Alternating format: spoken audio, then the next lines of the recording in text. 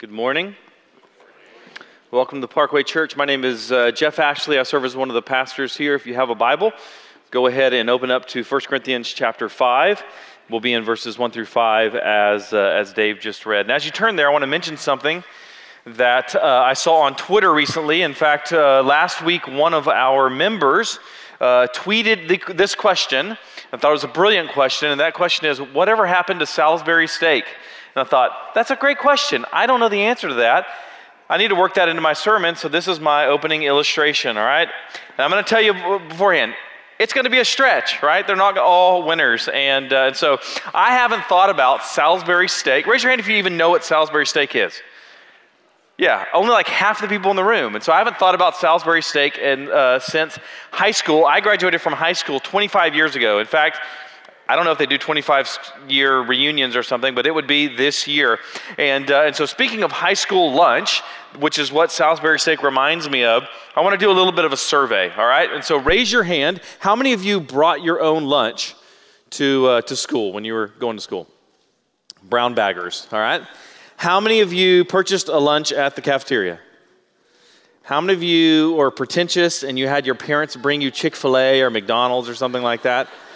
I resent you, all right, that whenever I was a kid, I envied and resented you. I was about 50-50 in terms of brown bag and buying a school lunch. And I remember that buying a school lunch could be a very stressful process. Some days you show up and it's something that you absolutely love, right? You show up and they have chicken strips and gravy, they have nachos, they have pizza, they have tater tots, which they serve as a side, but really it's your main course if you're a kid. Or steak fingers, that's another thing that I haven't thought of since high school. I've never seen it on a menu since. But other days you show up and they're serving something like creamed turkey or mystery meat mush, and then you have to decide between starving to death or eating something that might be meatloaf, but it might not be. By the way, if you happen to be a lunch lady, I apologize for this entire illustration. And thank you for your service. But I thought my options were either starving or eating this mystery meat mush. And I thought those were my only option until I realized about ninth grade that I actually had a third option. And that third option is I could just purchase 10 ice cream sandwiches for lunch. And so that was what high school was like for me. Just 3,000 calories of pure frozen sugar before going to calculus or something like that. And so coming to church is a bit like that, that school lunch experience that you might have had as a kid. At least at Parkway, you know what you're going to get, all right? Last week, we finished chapter 4. This week, you don't have to guess. What are we going to be teaching on today? You know we're going to be starting in chapter 5. But knowing what you're going to get doesn't mean that necessarily you like what you're going to get. If the average Christian, especially the average Christian in America, were making a list of their favorite sermon topics, like what they really wanted to hear about when they came to church, it would be things like how to experience the love of God, or practical parenting in an impractical world, some clever title like that, like how to keep the honey in the honeymoon, right? These helpful hints for a happy marriage, or facing your giants, we love that, or finding your calling.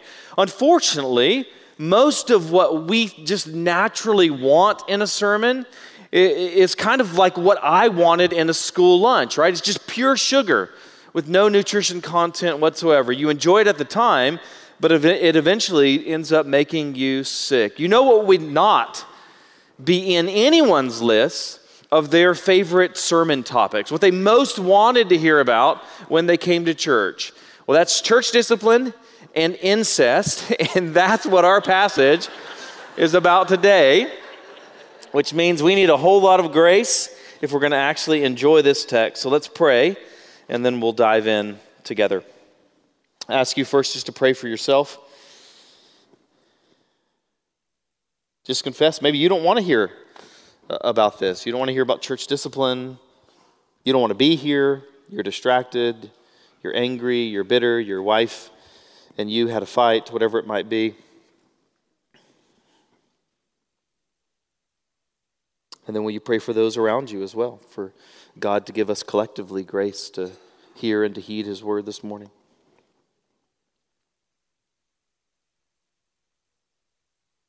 And then will you pray for me as well, just for faithfulness and boldness?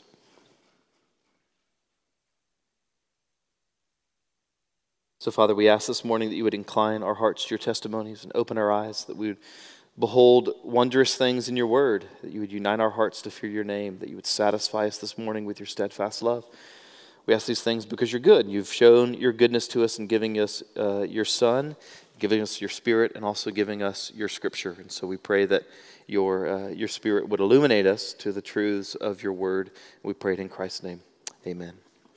We'll start in 1 Corinthians chapter 5, verse 1, which says, "It is actually reported that there is sexual immorality among you, and of a kind that is not tolerated even among pagans, for a man has his father's wife." You know, sometimes you're having a conversation and you have something that's really difficult to say, and so you kind of beat around the bush, you kind of wade slowly into that difficult conversation. And then other times you might be compelled to just kind of jump right into the deep end. Well, this seems to be the latter here. There's no build up, bam, you're just straight to the point. At least it seems like that because of the way that we are preaching through the book. In reality, Paul has actually been wading ever deeper into this topic and slowly building up to this. For the past 4 chapters, he's pointed out a difference between worldly wisdom and biblical wisdom. He's talked about the importance of the holiness of the church. He's talked about his role in terms of apostolic authority. And then last week we saw that he reminded them of his fatherly love and admonishment towards them. So chapters 1 through 4 provide this theological foundation that the subsequent chapters, 5 through the rest of the book, will be built upon. That this foundation of godly wisdom, the foundation of Paul's loving, his paternal, his apostolic authority over them, and so forth. By the way, this is part of the rationale for why we preach through books of the Bible, so that you can follow along in the context rather than simply jumping in mid-thought and hoping to kind of figure it out, kind of like jumping in the middle of a movie and then hoping that you'll pick it up as you go. Without knowing chapters 1 through 4, you really can't understand what Paul is saying in chapter 5. Your understanding will always be somewhat limited. So think of the introductory chapters of the book as corrective lenses, and those corrective lenses will be necessary if we're going to see clearly in order to interpret and understand subsequent chapters. Without those lenses, our perspective, our interpretation is going to be myopic. It's going to be short-sighted. And so you might think of the rest of 1 Corinthians building on the foundation of chapters 1 through 4, kind of like this extended Q&A with the church. For instance, chapter 5 is going to answer the question, what should we think about church discipline? And then chapter 6 answers the question, can I sue a fellow member of the church? And what does God think about sexual sin in the life of a believer? Chapter 7 addresses the question of what should we think about marriage and divorce and remarriage. And then later chapters will ask, what's the deal with head coverings? And can we get drunk during communion? Not that that's a very popular question, but it was a question. How should we view the spiritual gifts? How should we think about our rights and responsibilities? When should we lay those down? What about food sacrificed to idols? What do we do with that? What about gender roles? And on we could go. And so here in our text this morning, he's addressing what's not just a hypothetical question, but rather a very real situation in the church at Corinth. And that situation involves sexual morality. The word sexual immorality in the Greek is porneia, from which we get the word pornography. Now, the word porneia is a very broad word. It's kind of a junk drawer term. Anyone have a junk drawer at home? You just throw everything in there. Or you might have, instead of just all your miscellaneous knickknacks, you might have just kind of a technological junk drawer. It's where you put all your old chargers and old cords and all phones, just in case Blackberries come back or something like that. So you're going to put everything in that one drawer. And that's kind of what porneia is. It's this junk drawer for all kinds of sexual morality. Sexual morality is this general category, and then within that general category, there are various subcategories. There are various types of sexual morality. For instance, adultery or premarital sex, what historically was called fornication, or bestiality, or even as our text talks about today, even things like incest. And so basically, any forbidden sexual activity is considered porneia. It's placed under this general category of porneia. And how do you know if something is forbidden or if it's not forbidden? Well, God draws this helpful boundary line for us, and that boundary is called marriage. marriage between one man and one woman is the dividing line between sexual activity, which is good and pleasing to God, and that which is wicked and prohibited by God. So marriage is that dividing line between sexual morality and good sexuality experienced within marriage. So porneia, though, sexual morality, is this general term that encompasses all of these subcategories of sexual sin. And notice what the text says next. It's not just any sexual morality, but Paul says it's of a kind that's not tolerated even among pagans. Again, notice that language of kind. Sexual morality is this general category, and there are various kinds. And this kind was taboo even among the pagans. What's Paul doing here? Well, this mirrors something that you see throughout the Old Testament, where in particular the prophets are going to compare Israel to the surrounding nations and say, Israel, you who are supposed to be the chosen people of God, you who are supposed to be sanctified, you who are supposed to be holy, are no better than the surrounding nations. In fact, in a lot of ways, you're actually worse than the surrounding nations. If even the unholy, the vile, the gross, the secular pagans don't tolerate this activity, how in the world does the church? He's trying to shock them and to shame them into repentance. So what kind of sexual morality is so shocking? He says, a man has his father's wife. And all the people said, gross. Now, this isn't probably his biological mother. This isn't some Freudian Oedipal complex sort of thing. It's most likely his stepmother. Most likely his dad had remarried, either from divorce or he was a widower or something like that. And whenever someone would remarry, when a man would remarry in that culture, he would generally marry someone much closer to his children's age than to his own. So this guy's stepmom might have been his own age or even younger. Not that that makes that much better. Biological mom, adopted mom, stepmom, mother-in-law, whatever it is, it's all yuck. And it was gross even to the Romans. And the Romans were pretty chill just about sexual mores in general. But even they didn't think that incest was cool. For instance, Roman jurist Gaius, he comments on the illegality and impropriety of incest, as does Cicero, who expressed disgust at the idea. So that was the Romans. And what about the Jews? Well, within Jewish culture, there was certainly this strong taboo associated with incest. Josephus, the Jewish historian, he called it, quote, the grossest of sins. And Philo rhetorically asked, what form of unholiness could be more impious than this? Again, incest isn't cool. That probably isn't a sentence that you thought you would hear today. Now, some of our social and even our sexual taboos, some of the sexual prohibitions or taboos that we have in our culture today aren't actually authoritative. Some are just grounded in preference or tradition. We talk about all this. We talk about this all the time when we talk about the sufficiency of Scripture. One of the examples that we sometimes use is this question. We ask this in our membership class all the time: whether an 80-year-old man who has never been married could marry an 18-year-old woman who has also never been married. Right? Just asking the question makes us a little bit uncomfortable, right? He's 80, she's 18. It seems really weird to us. We instantly begin to try to think of these underlying motivations that would make it immoral, that would make it unethical, that would make it wrong or sinful, because it's just kind of grody, right? But that aversion that we feel isn't really grounded in an objective biblical standard. There's nothing in Scripture that would say that there's something wrong inherently with it. Maybe he's kind of a creeper. Maybe she's a gold digger.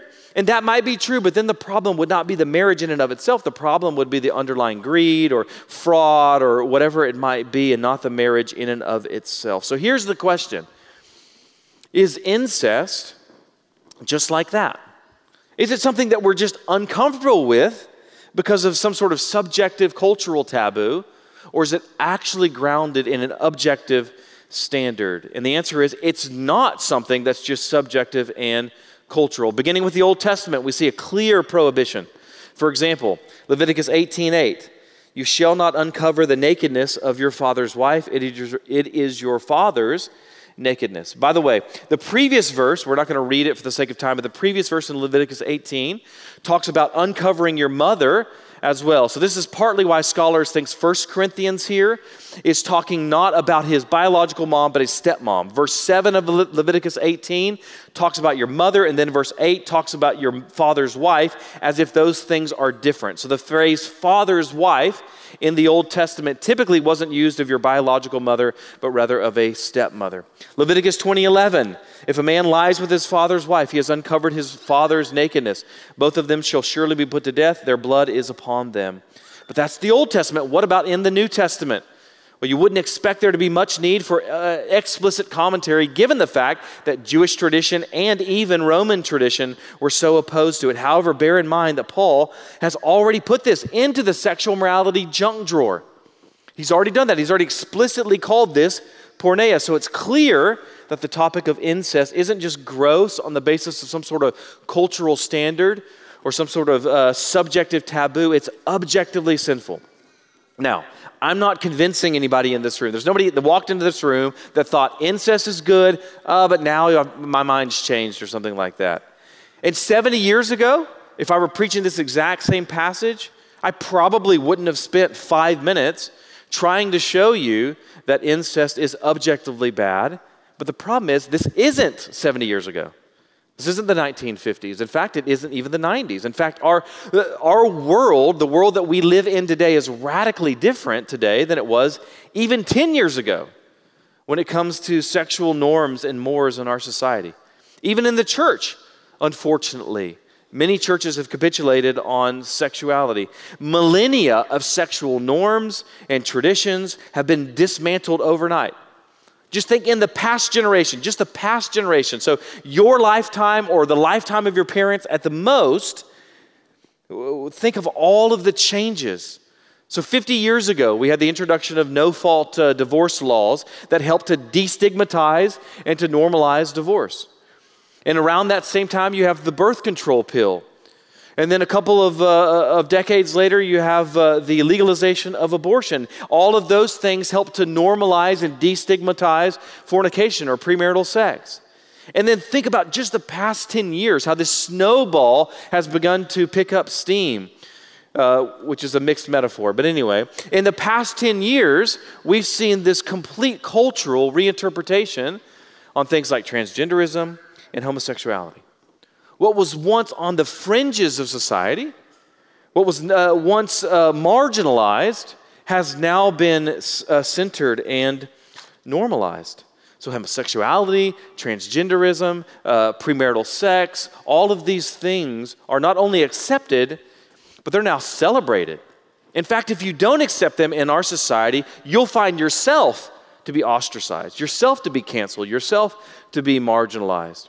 And for the time being, incest remains one of the few final remaining cultural taboos as it relates to sex. And I say that a phrase for the time being because even right now, there's an actual legal fight in New York where a parent wants to legally wed their adult child. And here's the scary thing. I don't see any logical reason from culture's perspective to actually oppose it. Once you've already completely redefined marriage and made it more about some sort of subjective happiness or subjective feeling, then I don't see how any sort of law against incest will ultimately remain standing for much longer. Once you make sexual norms to be subjective, you lose the ability to create these objective boundaries. So that's why it's important that we not just assume that everyone agrees already that incest or homosexuality or transgenderism or whatever it is wrong, but that we actually go through the work of explaining the biblical, the theological rationale for those prohibitions. Yes, it's awkward. It's kind of like having the talk with your parents or something like that. But it's necessary if the church is going to remain tethered to the truth, because whatever one generation simply assumes without teaching explicitly, the next generation will eventually forget. You see that throughout church history. This is part of what modern evangelicalism is reaping today. Our culture has long since capitulated on this issue, and so we're just beginning to taste it in the church today. By the way, if you want to know why our culture has relatively recently redefined and fixated on sexuality, I would encourage you to go and listen to, we taught on sexuality twice in Theological Equipping over the past year or so. And then I'd also encourage you to read a book. It's called The Rise and Triumph of the Modern Self by Carl Trueman. It's hands down the best book that I read last year. In fact, in 5 years at Parkway, it's the first book that I've ever purchased for all of the staff and all of the elders to read together. So if you want to know why what was previously chastised is today celebrated, Carl Trueman's The Rise and Triumph of the Modern Self is the book to get. I couldn't more highly recommend that to you. It's a hard read, but it's very important. So that's the context. Now, this sermon, thankfully, isn't really about incest in particular. It isn't really even about sexual morality in general. Yes, that's certainly a problem, but there's an even bigger problem from Paul's perspective, and that's the church's response to this problem. And let's take a look at that. 1 Corinthians 5:2. And you are arrogant. Ought you not rather to mourn? Let the one who has done this be removed from among you. So there is this egregious, biblically prohibited, even culturally rejected sexual sin among the Corinthians. And what is their response? Their response is arrogance. This kind of reminds me of watching a football game and some team, typically the Cowboys, are down by like 30 in the fourth quarter. And then all of a sudden the defensive end will get a sack, and he'll jump up and he'll start celebrating. And I'm like, what are you doing? You're getting massacred, and here you are celebrating a simple sack or something like that. That's what I feel like the Corinthians are doing. They're boasting when they should be mourning. They're arrogant rather than repentance. Now, arrogance is a big theme in 1 Corinthians. It's a big theme, especially in the immediate context. We saw this last week, 1 Corinthians 4:18 through 19. Some are arrogant, as though I were not coming to you, but I will come to you soon if the Lord wills, and I will find out not the talk of these arrogant people, but their power. This is not just in the immediate context, though. The entire book is a response to the arrogance of the Corinthians. This will be a common refrain that we'll encounter throughout this particular book. From beginning to end, the Corinthians are walking in pride. They're proud of their eloquence and worldly wisdom, as we've seen. As we will see, they're proud of their spiritual gifts. They're proud of their freedom. They're proud of their rights, etc. So how are the Corinthians being arrogant here in chapter 5? By failing to rebuke and correct this man. By the way, just as an aside, what's the most common critique that you'll hear from culture if you hold to an actual biblical, theologically consistent worldview when it comes to sex or gender or whatever it might be? You'll be called intolerant. You'll be called bigoted. You'll be called proud. You'll be called arrogant. Even among Christians, when you rebuke someone, when you correct someone, they'll call you proud. They'll call you arrogant. Yet according to 1 Corinthians 5, notice the exact opposite is actually true. It's not those who rebuke the sinner who are arrogant. Rather, it's those who tolerate the sin. It isn't arrogant to submit to God's word. It's arrogant to reject God's word. This is something we've talked about before. It's called equivocation. But the world loves to take this biblical word or concept and then redefine it by its worldly standards. And that's just a Trojan horse. It's a trap. Whether it's a word like tolerance or judgment or love or grace or arrogance, whatever it might be, culture simply redefines a word in a way that actually contradicts the biblical meaning of that word. So back to 1 Corinthians. We don't know why the Corinthians aren't rebuking this man. And there are at least two possible reasons. The first is theological. The second is sociological. The theological reason, you might think about it as they are boasting in their sin. They're boasting because of the sin. And the sociological reason is that they're boasting in spite of the sin. All right, so theological, they're boasting in their sin or because of the sin. The sociological reason is that they are boasting in spite of the sin. I'll explain both of those. So one interpretation of this that's a historically common interpretation is that the Corinthians are boasting because of their sin.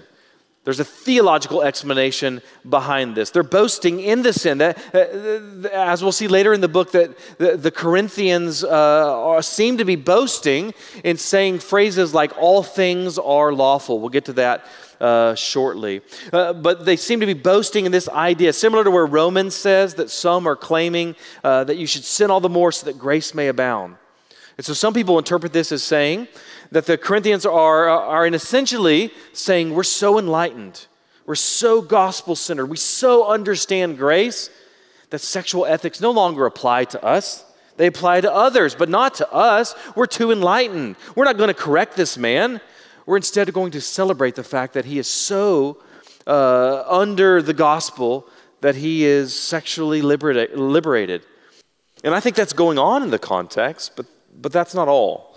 We'll see that theological issue a few times over the next few weeks, so I won't spend as much time on it now. Rather, I want to bring out another potential nuance, a sociological reason for their refusal to rebuke. In other words, I think there is some cultural factor that makes the Corinthians hesitant to rebuke and correct this man. For instance, perhaps he's a man of means. Perhaps he's a man of wealth, or he's a man of status. Maybe he's an elder or teacher in the church. You have to remember the context, that esteem, that glory, that wealth, these kinds of things, this is the narcotic of Corinthian culture. They're all about status. They're all about esteem. They're all about glory. They're all about wealth and so forth. So maybe this is a highly significant man, and so there's a hesitancy to rebuke him for these sociological sort of reasons. And I kind of get that. For instance, let's imagine for a second that Jeff Bezos, the founder of Amazon, was a member at Parkway. Right? Why is that significant? Well, he's worth $200 billion, right? I don't think anyone here is worth $200 billion because Jeff Bezos is the most wealthy man in the world. And so let's imagine that he's a member here, and let's imagine that he just simply puts it in the stock market or something like that, and he makes 10% a year in interest. That's $20 billion a year. And now let's assume that he tithes. We're no longer under the tithe. We just have to give. But let's assume that he is a tither. And so that's $2 billion a year, which is roughly $5.5 million a day. That's twice what we pay Tim in a year. I'm kidding. All right, it's half what we pay him. All right, now let's assume that Jeff Bezos is a member here, and let's assume that he's engaged in some sort of egregious sin. Think about that for a second. You can imagine the intense pressure to sweep it under the rug, at least for a few days, right? If you can just wait it out a week, that's $35 million, right? There's a whole lot of pressure, a whole lot of temptation. And this isn't just a temptation that our elders would face or our paid staff would face. Our members would face it too. You would face it as well. If he were giving, we could probably afford to keep this room warmer than 45 degrees or whatever it is in here. Think of all the heated massage chairs. Everybody could have their own, right? You could have free Prime membership, and that's just the beginning. Right? He could build a kids' water park that would make Schlitterbahn look like an old, out-of-order splash pad. Imagine how much your kids would love Jesus. They'd love church if only they had a lazy river. All right? Or on a serious note, think of all of the benevolence that we could do. Think of all the outreach programs. Think about all the missions that we could do. Think of all the people that we could help, all the medical debt that we could cancel, whatever it might be. There's this huge social pressure to just kind of leave him be and let the sin continue. That's why I like thinking about this sociological perspective, because I think we can all relate to it. We can all imagine some sort of scenario in which we might be tempted to avoid this awkward confrontation. Maybe it's because of wealth, but maybe also it's just because of some sort of relationship. We don't want to rebuke a fellow believer because he's our boss, maybe. Or he's our husband, or she's our wife, or our mother-in-law, or our sibling, or a neighbor, whatever it is. There's these innate social pressures to keep the peace rather than actually making the peace by faithful correction in love. And at the end of the day, we don't really know exactly what was happening in the minds and in the hearts of the Corinthians. We don't know exactly why they weren't being faithful by rebuking this man. We just know that they weren't. They were evidencing this calloused indifference to his sin. But Paul says you should mourn, which I think simply means here you should be contrite. You should be repentant, lest you too be judged for tolerating this sin. We'll see that more in the coming week's text. And notice how mourning doesn't just produce some sort of emotional response, but it produces decisive action as well. What's the next line? Let him who has done this be removed from among you. What does that mean? Well, it means a couple of things. First, It means that contrary to what we might think, contrary to what we might feel, contrary to what culture might tell us, our personal sin is never private. Your sin always affects others. Sometimes that's very obvious. Sometimes it's very tangible. You drink, you drive, you hit someone else, and certainly you can see that. Or you leave your spouse and kids, and that's certainly very obvious. Sometimes your sin very obviously affects others. But theologically, it always affects others if you're a believer. You have a personal relationship with Jesus. You do not have a private relationship with him. When you're saved out of sin, you're saved into community. You're saved into the church as a member of a body. Whether you're a member of a local church or not, you're a member of the church of God. And as a member of a body, a hand or a foot or a pancreas doesn't have the right to exist independently of the rest of the body. All right? So that's the first thing it means. Second, as a consequence of this corporate nature of your faith and the corporate nature of your sin, the church community bears this responsibility. We love to hide behind these live and let live, all right? It's none of your business, don't judge me, bro, sort of idea. And those might work in society as kind of this mantra of culture, but those have no sort of place in the church. Your sin is my business. My sin is your business, not because I'm your pastor, but because I'm your brother. We're members of the same body. We're members of the same family. So the church has a responsibility toward one another. It has a duty to remove this man. So what does it mean to remove him? Well, historically, this is called excommunication, which is the final stage of a process that is known historically as church discipline. And before we talk about what that means, in fact, we'll actually have a couple of weeks on this because the text will continue this same theme. But before we talk about what that means, we need to deal with this misconception, this cultural sort of presupposition that we have. And that idea is that discipline is mean, discipline is unkind, discipline is unloving. In reality, the exact opposite is true. Again, this is another place where culture has redefined a term or a concept to make it more palatable or less palatable for us, when in reality, the exact opposite is true. Over the next couple of weeks, we'll see a bit more of the practical side of church discipline, but today, I just want to prepare our hearts for that practical matter by simply trying to prove this one point, and that is that discipline is good. Discipline is loving. Unless you understand that, you won't understand any of what 1 Corinthians 5 is going to be talking about, all right? So discipline isn't mean.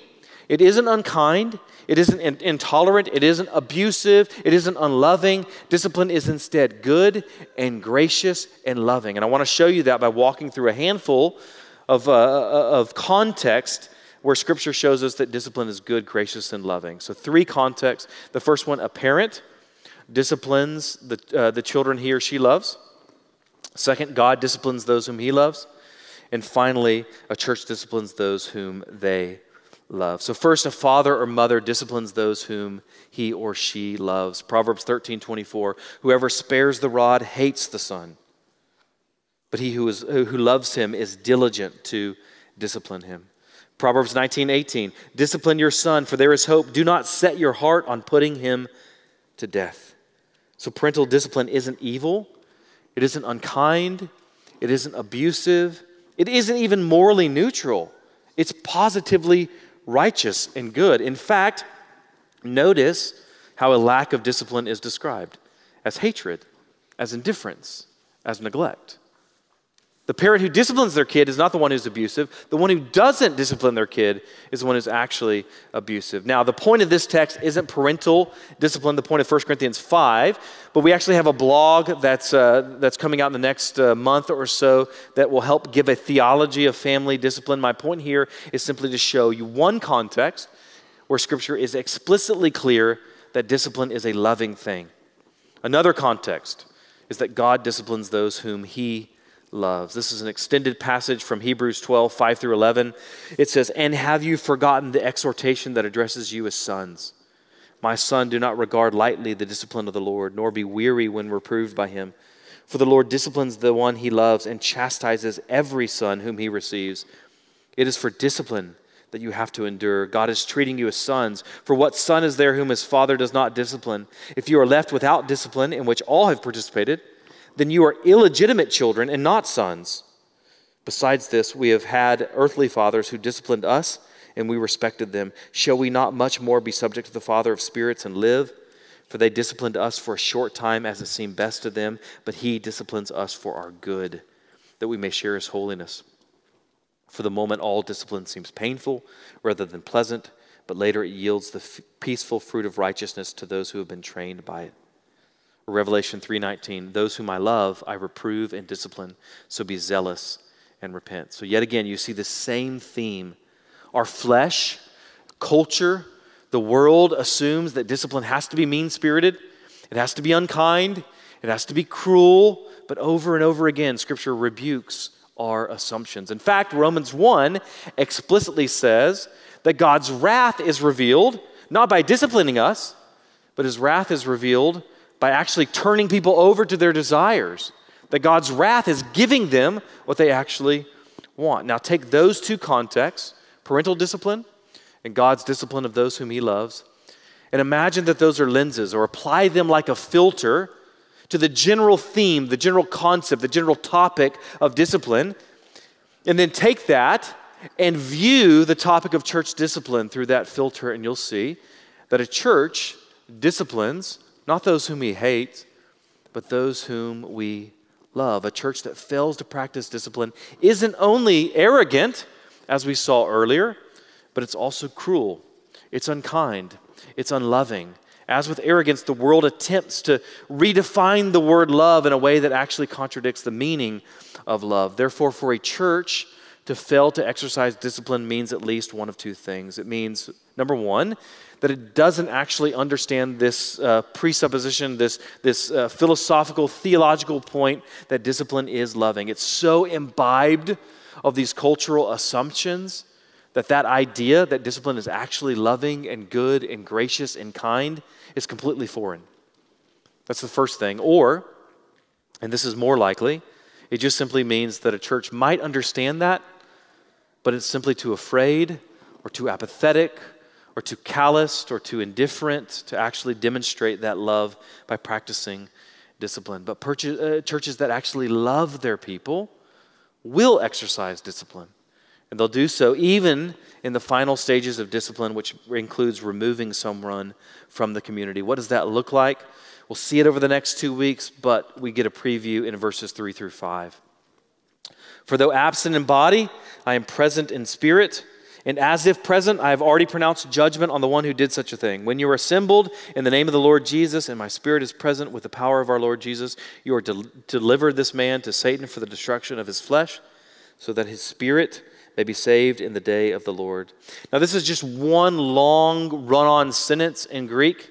It's a bit of a grammatical maze. There's some really confusing linguistic twists and turns, but really the overall point is easy enough. And before we get to that, though, let me just briefly mention this little thing that could be confusing. What does he mean by absent in body, but present in spirit? Don't get hung up on that. This isn't some weird, mystical Jedi spirit projection, Gnostic thing that's going on. It's just a metaphorical way of saying that although he's not there in person, he's still with them in a sense. In particular, when this letter is being read, Paul's apostolic authority is spiritually present. His presence is mediated through the written word and through the Holy Spirit. So with that in mind, there are a few things that I want you to see here in this text. First, I want you to notice the role of community. Notice that it says, when you are assembled. Why is that important? Because it helps to see that church discipline isn't just something that the elders do or something that the staff do. It's something that the church does. It's the role of the assembly. It's the role of the gathering, the ecclesia, the church, the corporate body and bride of Christ. It's the goal or the role of the church to exercise discipline for the glory of God, for the health of the church, and for the good of the unrepentant sinner. And speaking of the good of the unrepentant sinner, notice the goal here, that his spirit may be saved in the day of the Lord. That's the goal. His ultimate reconciliation.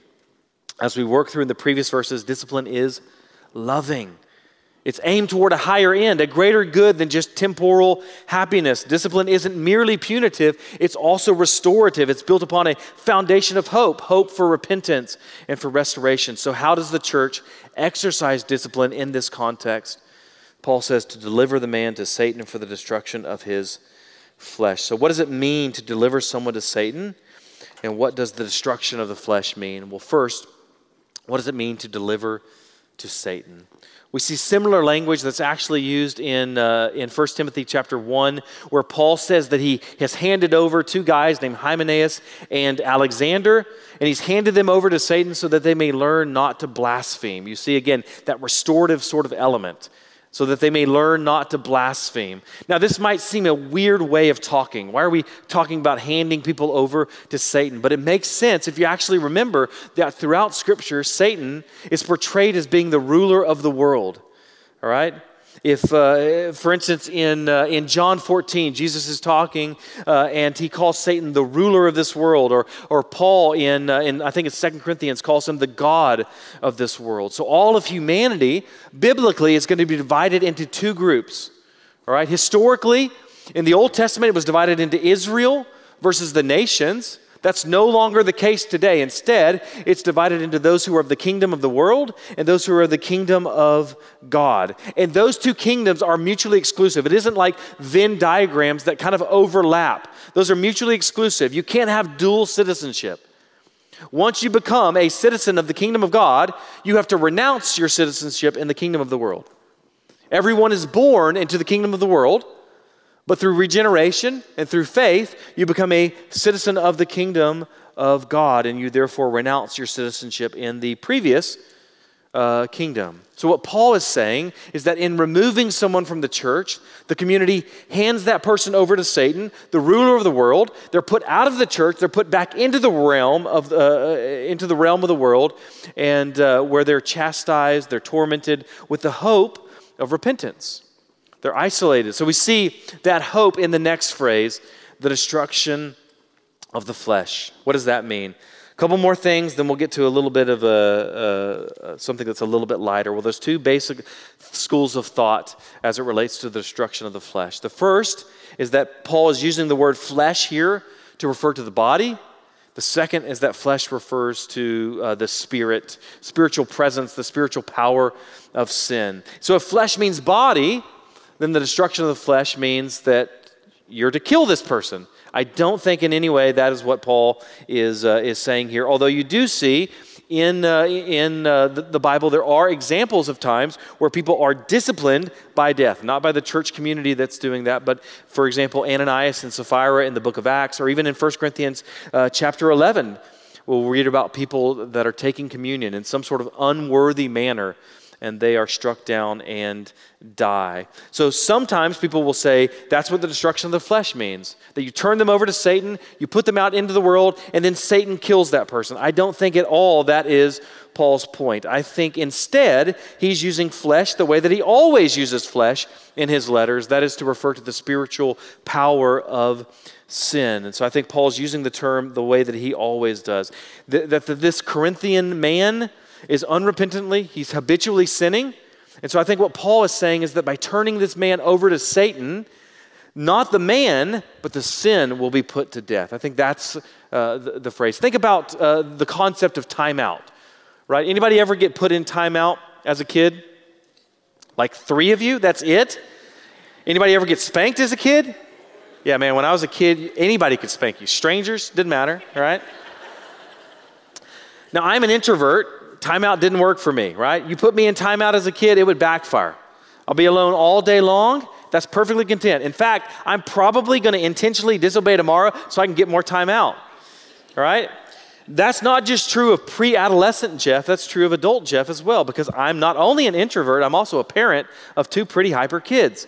So I'd love a few minutes of peace and quiet. In fact, time out is like, it's literally on my Father's Day wish list, all right? But you know who's not an introvert? And that is Zach. You lock Zach in his office, I don't know, an hour maybe? It's like a scene in Castaway or Lord of the Flies. All right, he's talking to volleyballs, he's sharpening sticks into spears and rubbing stuff on his face. All right, so take that theory of timeout, at least as it applies to someone not like me, and that's kind of the theory of excommunication. The idea is that this form of discipline, by removing this person from the church, they're isolated, and that isolation is a form of discipline to bring about repentance and contrition. I think that's what Paul is saying here, that in removing someone from the fellowship of the church, this last resort, last-ditch effort, this final step in the discipline process that's laid out in Matthew 18, which we've preached about before, that unrepentant sinner would finally actually be grieved into repentance. This man who professes to be a believer would actually manifest that belief through repentance and thus be reconciled and restored to God and to the church. You have to understand, in the first century, there wasn't a church on every corner. You couldn't simply leave one church and go to another church. To be removed from the church was to be cut off from your community, oftentimes cut off from your family. In a sense, it was to lose your very identity. Unfortunately, that's not the way that most churches operate today. In fact, if we were to remove someone from Parkway, for instance, as we've tearfully had to do a couple of times over the past few years, I guarantee you there are dozens of other churches that would, wholeheartedly, with arms wide open, welcome that member into their body. I can make that guarantee because we've called other churches before.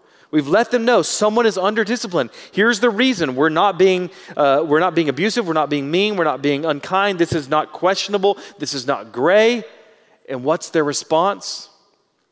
Anybody want to guess? We're just going to give them grace. We're just going to give them grace. Again, it's this redefinition of a word where it doesn't actually have any of the biblical content, which reveals these three huge uphill battles that we face in our culture. So I want to wrap up by talking about those. The first is individualism. If we're going to understand, if we're going to appreciate, if we're going to apply discipline, which is something we'll talk about over the next 3 weeks, then we have to understand the role of individualism. And we have to confess that. We have to repent of that. This individualism that says, I am my own. Not only do I not want to be rebuked or corrected by others, but I also feel no responsibility to correct or rebuke others. This kind of live and let live sort of idea. That's the first thing that has to die. The second is this distorted view of discipline. We've talked about this a number of times because this is so foundational, this is so important if we're going to actually be able to understand what the Bible is saying and not a caricature of it.